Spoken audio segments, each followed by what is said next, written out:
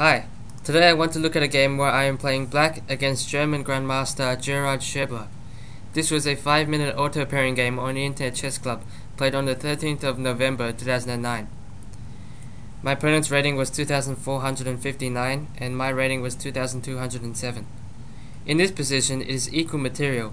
I have terrible tripled isolated pawns on the f-file. I played rook d2. Rook d1 check, king h2, rook a1 was the best way to defend. When rook takes f3, king g7, king g2, rook takes a2 should be a draw. White is slightly better, however. Instead, I played rook d2. Now my opponent played the crazy king h2. Rook takes f3 is much better. Rook takes a2, rook takes f6, king g7, rook f4, and white has a clear advantage. So my opponent played king h2, leaving the f-pawn on pre. I think he was expecting rook d1 check and had pre-moved this move. I simply took the hanging f-pawn, rook takes f2 check, king h3. Now I didn't see white's threat of king g4, so I played king g7. Black should seal the white king in with f5, g4, f takes g4 check, king takes g4, rook takes a2, king takes f3, b6. Black is in a much better position compared to the game. In the game I played king g7, which is a mistake, king g4, and now white wins the f-pawn. Rook takes a2, rook takes f3. It is often the case that the first major mistake doesn't lose. We can clearly see it in this example, and white is right back into the game after losing that f-pawn. Rook e2, rook d3, rook e7. I wanted to defend the 7th rank, but this move is a bit passive. Rook d2. Black's extra pawn doesn't mean much, as his f-pawns are doubled and isolated.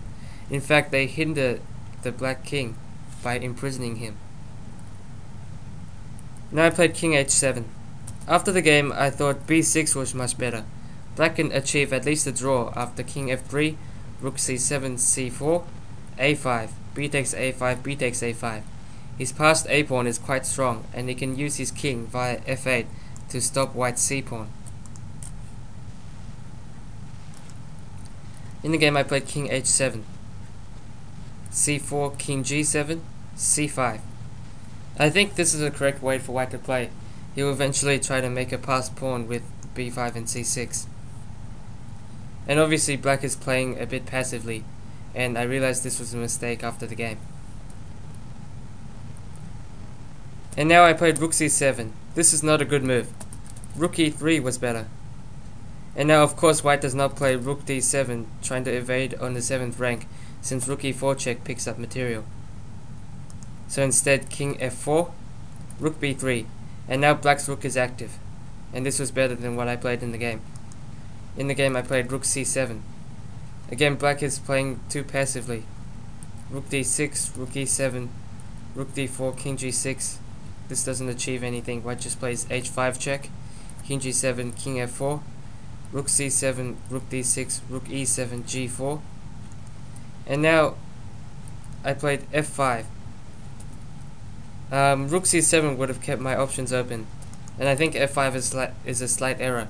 I felt as if the pawn was worthless, so I ditched it. But yeah, keeping the pawn would have kept my options open. And in fact it would have hindered the white king, as it stops white from going to the e5 square. So after f5, king takes f5. White has a slight advantage due to his superior king position, active rook and far advanced pawns. His plan now would be to create a passed pawn on the queen side and support it with his king and rook. Rook c7, king e5. This is inaccurate. I should have taken advantage of white's momentary awkward placing of pieces by playing a5. B takes a5, rook takes c5 check, rook d5, rook c4, king f5, rook b4. Black defends everything, and white will have problems making progress, as his king is stuck to the g-pawn. The position should be drawn. Instead, I played the miserable rook e7 check. Although I didn't realize this at the time, I was violating a key endgame principle, which I already knew. In rook endgames, you must ensure that your rook is active. Many of the variations I have shown are based on this concept. My opponent played King D5, Rook E3, and now I try to go active, but it is a bit late. And now my opponent played the howler Rook D7. King C4 would have given White good chances of winning, for example Rook E4 check, Rook D4, Rook E7 B5, Rook C7, Rook D8, and now followed by King D5 and C6 would be devastating. Instead, my opponent played the shocking Rook D7. This move was played under time pressure. My opponent only had 40 seconds left. How does Black win here? The simple check Rook D3 check picks up the Rook, as the squares C6 and E6 are covered by my pawns. So my opponent has to give up the Rook King E5, Rook takes D7.